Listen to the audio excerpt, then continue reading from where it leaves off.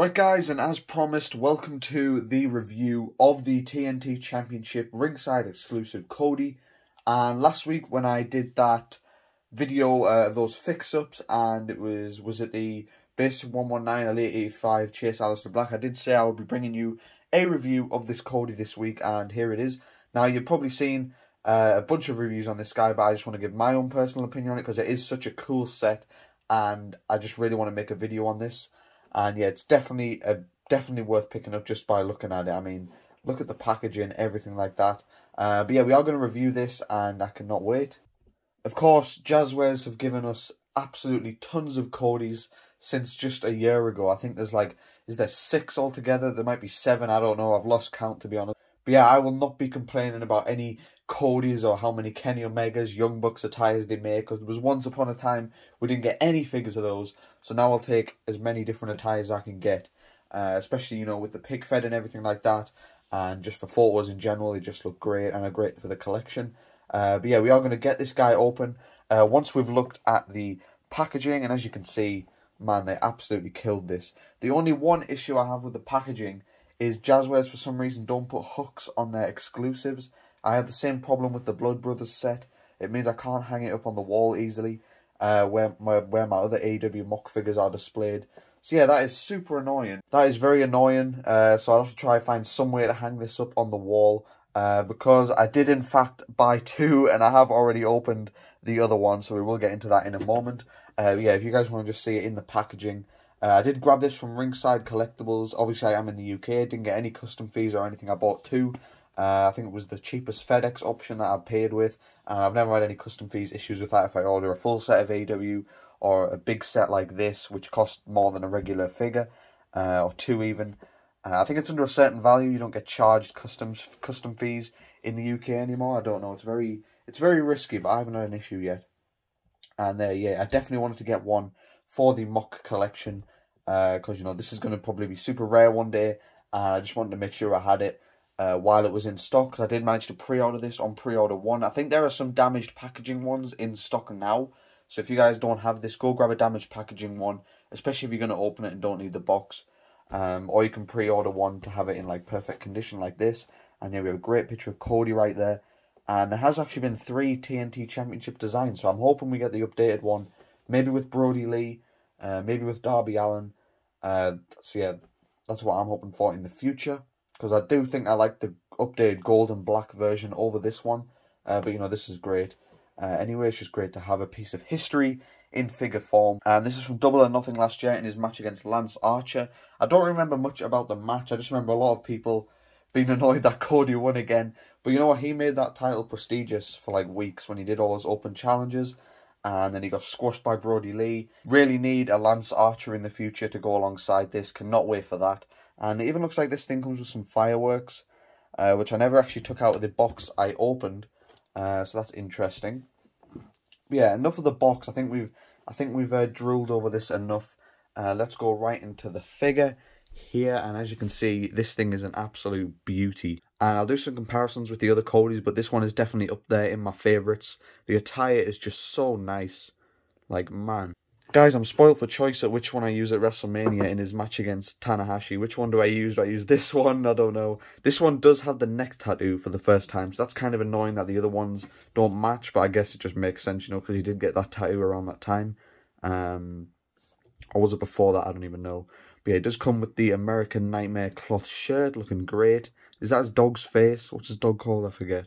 I don't know. And there we do have the TNT Championship, looking beautiful. It is a bit big, a bit bigger than I'd like, but I think it still is pretty good. And yeah, the red strap definitely pops, just like the Universal title, I guess. But I think this has a bit more design on the plates and everything, which makes it a bit better.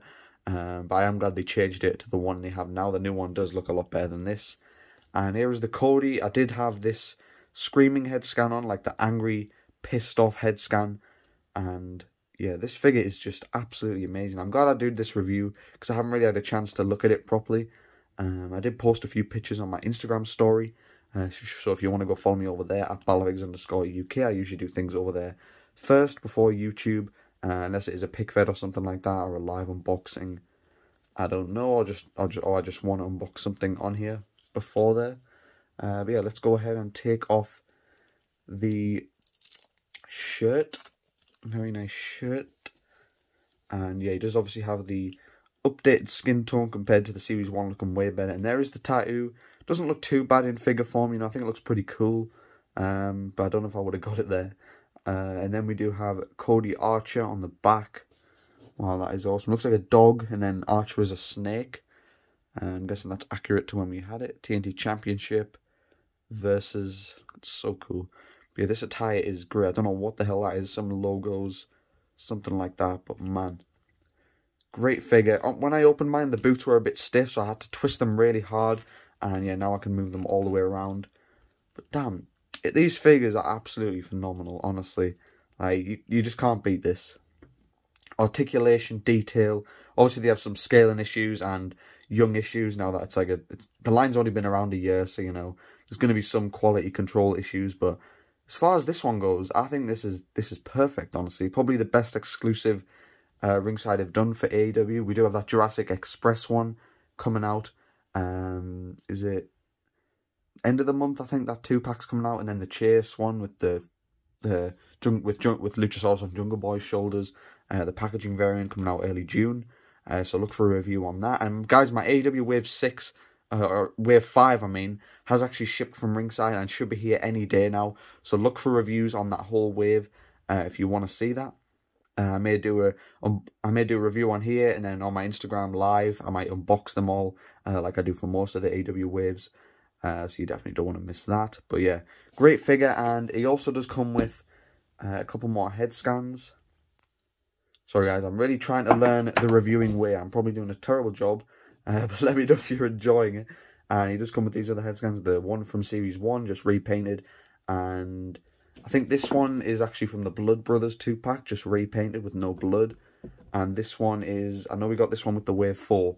So yeah, all re-releases of head scans, but I'm not complaining. I think the head scans are all pretty decent. And I've put my favourite one on. I do like this pissed off looking Cody. Okay, hello, it's me from the future, just giving a quick update on this video. I kind of forgot to mention in the video when I was recording it a few days ago that the Cody actually came with 2 fisted hands, so yeah, you can put these in any other figures. I did put them in my Omega, in that Omega versus Ali match, and yeah, it was really nice to have actually some fisted hands for filming with. But yeah, that's all I wanted to add. I just want to add this clip in here because I felt bad for forgetting to include it. It was so stupid of me. Stupid.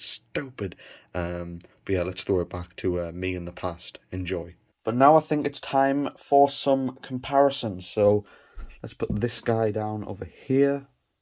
And first of all, let's grab the Wave 4, which I do really like. This is from Fighter Fest. And man, I just can't believe we actually have this many Codys already, considering last year we didn't have any. At this time, it's just absolutely mad. And yeah, it is great. So, different shirts, different attires. You know, they could all be repaints really, but I'm not complaining at all. So there's it next to the Wave 4. And here it is next to the Smiths UK exclusive. So, you know, kind of silver, but this is the full-on silver. And that attire is from Fighter Fest, I might have said that. And this attire on the left is from his first match on AEW. I think it was against Sammy Guevara. And yeah, the boots might have been a little bit different. I can't really remember. But yeah, as you can see there, looking great. And I do have the Blood Brothers one and the Series 1 Chase. But they're in the box still. And, you know, I've kind of got the Blood Brothers one here pretty much. So yeah, there's the Series 1 with the UK exclusive skin tone, torso swap. And yeah, man, these Codys are just great. Hopefully this one's knees don't chip like this one. I think that was just a Series 1 issue. But yeah, guys, you have to grab this Cody. Go over to Ringside right now if you haven't ordered it. Check if there's a damaged packaging one you can pick up. And, you know, let's quickly see what this Cody looks like next to Tanahashi, who will be facing at BFW WrestleMania. New Japan versus AEW, kind of, but, you know, it's BFW, so not really. But, you know, I do get that feeling. And, yeah, they look great together. How could I forget? We have Brandy here. Got to compare him with Brandy. And what does the TNT title look like on all these guys? Okay, that looks pretty cool. The red just pops so much. Yeah, that looks pretty good. Nice. Should I bring the TNT Championship in a BFW? I don't know, I'm kind of happy with the belts I've got for now, but maybe one day there'll be a new championship or a belt switch around, who knows. But yeah, guys, that is going to do it for this review. Hopefully you enjoyed the review. As I say, I'm not really a professional reviewer, so I just gave my own thoughts and everything and just kind of went with it. But let me know if you want to see me review more sets like this in the future. Be sure to leave a like, subscribe. We're on the road to 6,000 subscribers. Absolutely crazy. I'm in progress of building the BFW WrestleMania 5 arena. It's currently under construction, so look for a video on that maybe in a few weeks. Or I might just leave it till a surprise till Mania. Let me know what you'd want to see. But yeah, I'll see you guys in the next video.